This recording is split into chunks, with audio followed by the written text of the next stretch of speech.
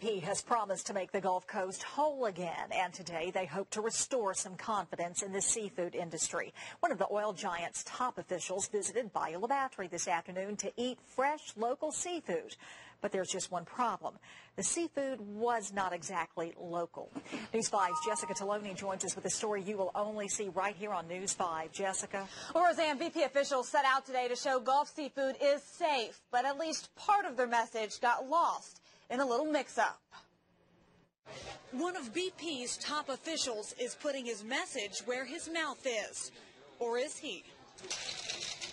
In an effort to show Gulf seafood is safe, Chief Operating Officer Mike Utzler enjoyed a seafood spread from the Lighthouse restaurant in Bayou La Battery. The seafood in the Gulf of Mexico is the most tested seafood. It is safe.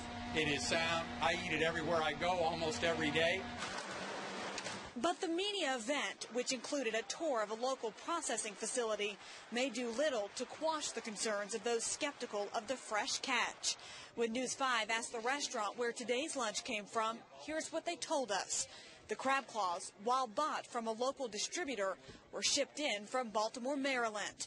The mullet was caught in Florida, the oysters from Texas and Florida, and the shrimp, though it is local, was caught before the oil spill, frozen and served up daily. Because nobody knows what the long-term effects are going to be. So if you have stuff that's from before the spill, you know it's good or as good as it ever was. So that's what you'd want to be eating. The restaurant tells us they don't know when they'll start bringing in local post-oil spill products. And they say BP never asked where their seafood came from.